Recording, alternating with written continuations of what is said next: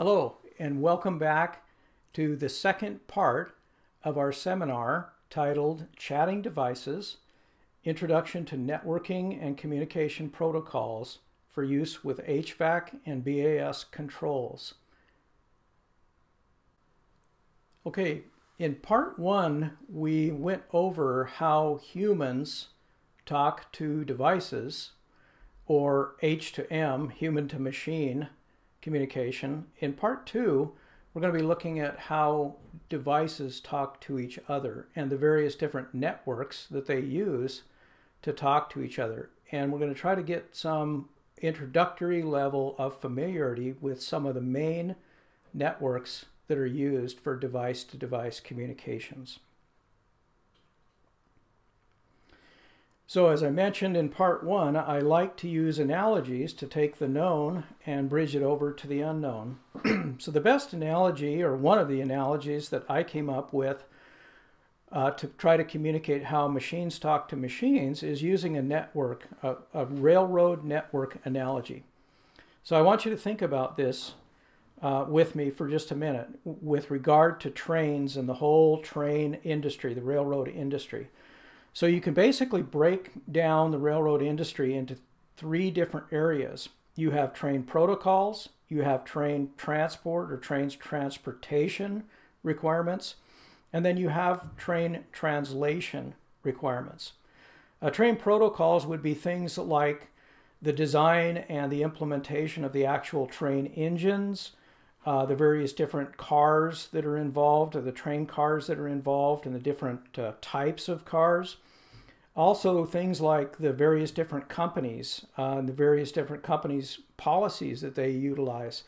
The coordination, if you have more than one company sharing a common track, then there has to be coordination. That all comes under the umbrella of protocols, and protocols need to be developed to accomplish those things. But you also need a system of tracks. And you can't just go through and lay tracks. In addition to tracks, you have to have stations where the trains are able to stop. You have to have switches to get you on and off of different tracks. So you have the transport piece of that network, that railroad network protocol. So, and the third is translation. There needs to be a format to be able to communicate between railroad owners. Even in the case of Europe, international, different languages, but there needs to be a set of rules and the ability to translate between these various different languages so that these railroad managers and railroad owners are able to actually communicate with each other. So the same thing is true with machine-to-machine networks. You have data protocols, data transport, and data translation. Data protocols basically has to do with the various different predominant languages that are used. Data transport has to do with the transmission methods, how the tracks, so to speak, how do we get from point A to point B and beyond? What type of network infrastructure do we have to have? And data translation involves things like gateways, data pumps, hardware platforms, software platforms, one being the Niagara framework, which we will look at a little bit more later. So let's go ahead and look now at the individual item of data protocol.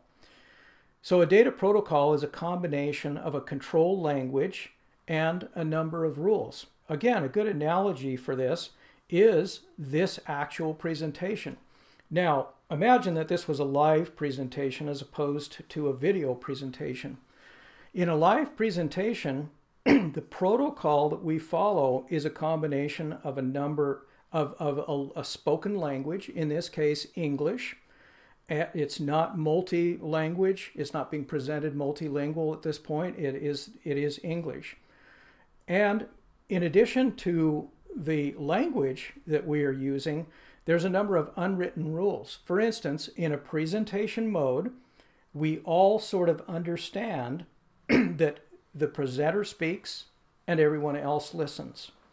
That there should be no talking unless the presenter calls on you, that the presenter is able to modify the rules, but that the listener doesn't have the right to modify the rules. So that's just a good example of what a data protocol would look like. In addition to that, there's different network topologies that have developed over time. The most predominant current network that is utilized in building automation systems and HVAC controls right now is a network called BACnet. BACnet stands for Building Automation Control Network. Now, we're not going to spend a lot of time on these different networks, but I want to introduce you to the major networks that are still coming into play in building automation industry. In addition to the BACnet network, there is LAN network. LAN is predominantly a licensed network, a proprietary network that was originated by the company called Echelon. And over time, at one point several years ago, LAN was the predominant control language that was used in building automation. Since that time and up to this present time, LAN has gradually been phased out and BACnet has taken over as the predominant network protocol. Modbus is another player. Modbus has been around for a very long time. It's used much more in the industrial process and the PLC world than it is in the building automation world. And then there's a whole bunch of different proprietary networks. Johnson Controls, for instance, has their own network. It's called the N2 network. Trane, another manufacturer of HVAC equipment, has the what they call the COM3 and COM4 protocols. And so you can see that there's a number of different languages, just as we have a number of different languages and unwritten rules that go with those languages. The same thing is true in terms of how devices talk to other devices and the different ways that they do that. Now, we also need to look at the various different topologies that fall under the data protocols, communication rules category. So there's primarily two different topologies that are in use today. There's a master-slave topology and there's a peer-to-peer topology. Now, there are pros and cons to each one of these. And again, we won't spend a lot of time talking about this, but some of you have heard the term BACnet MSTP. The MSTP in BACnet MSTP stands for Master-Slave Token Passing. And we'll talk about the token passing later. So in a BACnet MSTP network, you can see that there is a master and that the master communicates back and forth independently with each one of the slaves. And so one of the advantages to this type of a protocol is that it's very efficient. You don't have everybody talking at the same time. It's very stable, and it's pretty easy to troubleshoot. It's pretty simple. One of the disadvantages is that it's master dependent. If you remove the master from the equation for whatever reason, communication break, some of the lines are broken, whatever, you completely stifle the entire system because none of the slaves have the ability to speak with each other or to communicate with each other.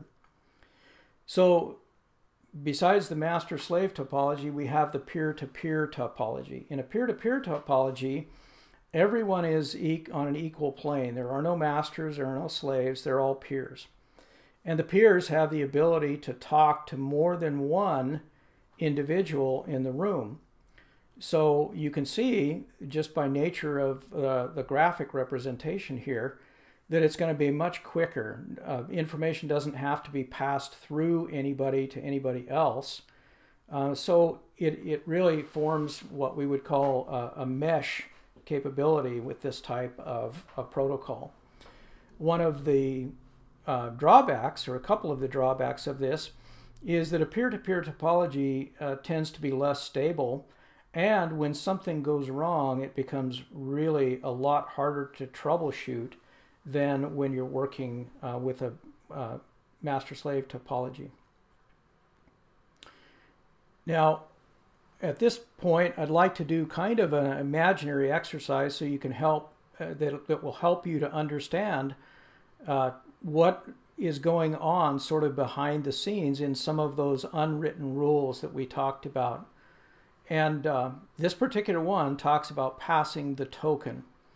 Now, I want you to imagine, since we're in a video format, a remote video format, we're not really able to do this in a session like I would normally want to do. So you're going to have to kind of use your imagination on this. So these are the rules. You may not talk unless you have the token. When you're handed the token, you have 30 seconds to pass it to the next student. And when you get the token, you can do one of three things. You can ask a question of the mentor, you can make a statement to the mentor, or you can pass the token without comment. But again, you only have 30 seconds to do that, and then you have to pass the token. So again, thinking about this imaginary exercise on the next slide here, we're looking at passing the token. The same thing occurs basically in a BACnet MSTP network. The master has to initiate all conversations, all communications. The slave has the opportunity to, when they receive the token, they have the opportunity to communicate or to just simply pass that token back to the master, which in then passes the token to the next slave or servant. When you get the token, when they get the token, they're able to either transmit important information or just simply pass it directly back. So you can see a similarity between the exercise that we just went through and how the communication process takes place with this token passing type of network. Now let's move on to transmission modes.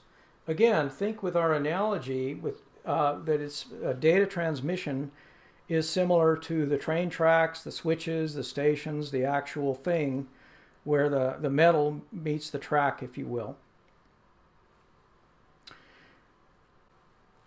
One of the transmission modes is the use of Ethernet. Ethernet basically uses a Category 5E or a Cat6 cable with multiple twisted pairs, in this case 4 pair of twisted wires in the same cable. There are different speeds that it operates at. T-base 10, T-base 100 utilize only 2 pair in that cable of the 4 pair. But a gigabit connection utilizes all 4 pair of the wires in that Cat5e or Cat6 cable. The cable is unshielded. It does depend on the use of Ethernet switches. There are some would say that there are device limits of less than 254 devices. One of the restrictions is that the maximum cable length between switches and between devices is limited to 300 feet. The topology that is used with this type of wiring is called a star or a star matrix topology. Another transmission mode is twisted shielded pair. With a twisted shielded pair, there are 2 or 3 conductors in each cable. We call this an RS-485 serial communication standard. The various data rates extend everything from 9600 baud to 76,000 baud rates.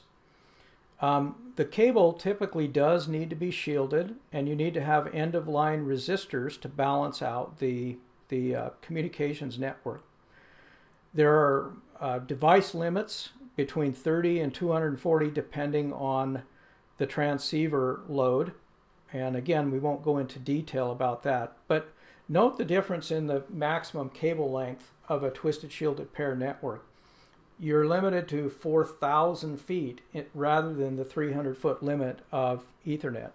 So you can see that a twisted shielded pair network would lend itself better to, say, a multi-story building with VAV boxes on each floor. There's a good possibility with that cable length that you'd be able to communicate and network all of those devices within that 4,000-foot cable restriction. Obviously, another network protocol or transmission mode is wireless. And within the wireless realm, there are a number of different individual methods of wireless communication. We're just going to look at 5 of these because these are the 5 that are used predominantly in the building automation and the HVAC industry. The most predominant, or the main one that we look at, is the Wi-Fi wireless network. Wi-Fi stands for wireless fidelity. The transmission rates vary and the range varies, but typically your maximum length, again, you can overcome this some ways, but as a general rule, you want to make sure that these devices are within 30 to 300 feet in terms of the spacing from each other. The second wireless method that is used is Zigbee. Zigbee establishes what we call a mesh network, similar to the peer-to-peer topology that we looked at. One of the advantages of Zigbee is that it's low power compared to Wi-Fi. It's lower powered. That the devices have the ability to sort of go to sleep or go into some kind of a quasi-sleep, so there's less power consumption on those devices in order to maintain the network communications. But they also have their limits in terms of the space because it is a low-powered network. You're limited to between 40 and 120 feet in terms of your range. Now, the next one is N-Ocean, and it is even a lower powered wireless system. It operates in the sub-millihertz frequency range, and it's limited to about 100 feet. Finally, you have the final 2 that you have on the list here is Bluetooth, which we're familiar with because many more devices than building automation devices utilize Bluetooth. Again, it's a low power wireless network that has a range of about 40 feet in general. And the final one that we're going to look at is NFC, or near field communication. Literally, you only have a 1-inch range and it's ultra low power, and we'll explain that before we're all done here. So briefly, let's just look at Wi-Fi.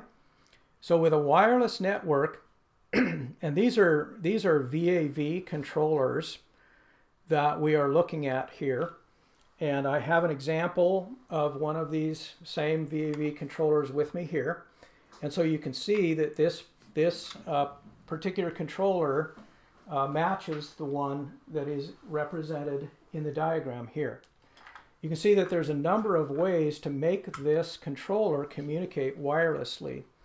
You can either use a BACnet router that converts a BACnet 2-wire twisted shielded pair MSTP network into a wireless signal, or you can get a wireless access point attachment for one or more of these devices. But basically, these devices are connected to a network through a standard Wi-Fi network. Now, Zigbee, as I mentioned before, is a mesh network. So one of the advantages of a mesh network is that each sensor isn't relying on just transmitting back to the central server. It is capable of transmitting its message through other sensors back. So if you get a data loss in one route, you're able to go perhaps a different route to be able to communicate between the most distant sensor and the central server. It is a low-powered network. One of the disadvantages of Zigbee is that it uses literally the same bandwidth and the same channels as Wi-Fi. So if you have a lot of Wi-Fi network activity going on in your building, then the Zigbee traffic is competing with that as well. The other disadvantage is that you have some pretty serious transmission distance limitations. Enotion is another wireless method that is becoming more and more popular. So Enotion devices are ultra low powered. So with a lithium battery, you may be able to have a sensor on the wall literally communicate for 2 to 3 years with a lithium battery. The sensors that are pictured here actually have a little photocell in them, so they recharge themselves. And they're so low power that they literally only have to have a very little bit of light to be powered. So you can see that this enables you to be able to have sensors that don't even necessarily have to have any batteries or any physical connection whatsoever. And finally, we've got Bluetooth that we're all familiar with regard to the various different accessories that are available. For instance, our smartphone, and some of these controllers actually have built-in Bluetooth, and you can load a smartphone application and be able to communicate right from your smartphone to that specific device. Here's an example of how these Enotion sensors are tied into a VAV controller. So you've got the access point that is connected to the VAV, and then the low-powered Enotion sensors just communicate to that access point. Now, near-field communications is one of the most recent wireless technologies, and again, it's very, very specialized. It's pretty amazing in that if you have a smartphone that has near-field communication capabilities, you can literally take and load the application. In this case, I don't have the application with KMC because it has to be licensed, but you can literally take the application, start the application up, and whether this controller is inside of the box that it came in or whether it's outside of the box, all you have to do to communicate and to link with this controller is literally get this phone within 1 inch of the device itself. At that point, you're able to literally go in and completely load a configuration profile, interrogate the operating parameters. You can go in there and establish an individual MAC address and IP address for each one of your controllers, a device ID.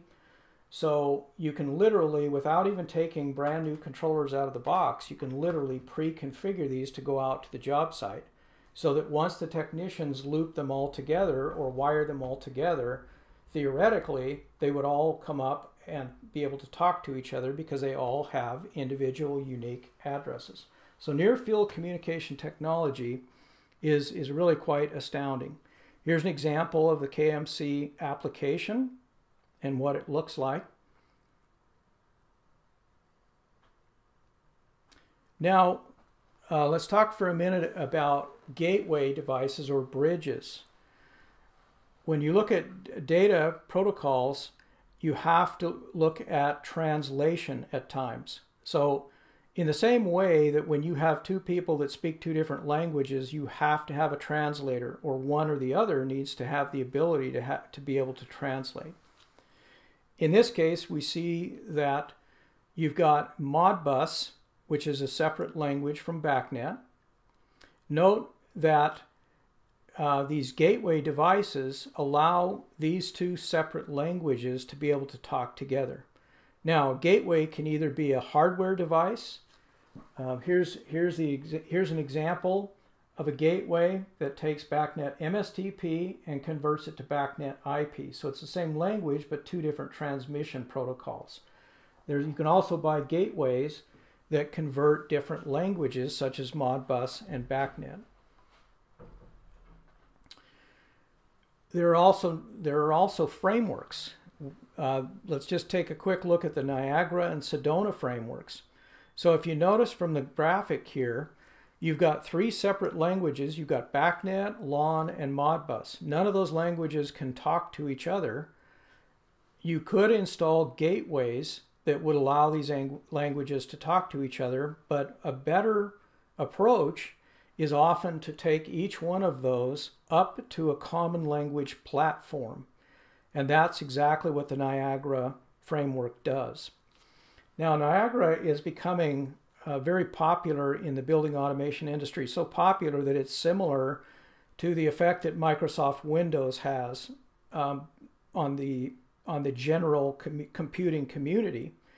In this case, the Niagara framework is becoming the Microsoft Windows of the building automation industry. Many of the major DDC controls manufacturers have integrated this into their product, and they're now being embedded in edge devices. In addition, under data translation, you can do data pumping. There's more and more of an emphasis in the industry on what we call analytics, and that is where we take the data in large amounts and pump it up to a central location where that data is then processed and analyzed. And so here you can see a graphic representation of where we have a BACnet data source. It might be the building automation head end, which communicates into a facility management and maintenance software package via a haystack data pump. And so here, with that big data being able to be processed at the facility level and at the global level, centralized level, you're able to do things like massive amounts of trending, alerts, predictive analytics, and even producing preventative maintenance task assignments. So that's a look at the various different networks and protocols that we have for devices to talk to each other. So in this seminar, first of all, we looked at how people talk to devices, or H2M communication. And then we looked at how devices talk to other devices, or M2M communication. I want to thank you for your participation in this workshop. We really appreciate the time that you have taken to be able to spend with us today. And on behalf of HVAC Excellence, I just thank you again for this opportunity to present this information to you. Thank you.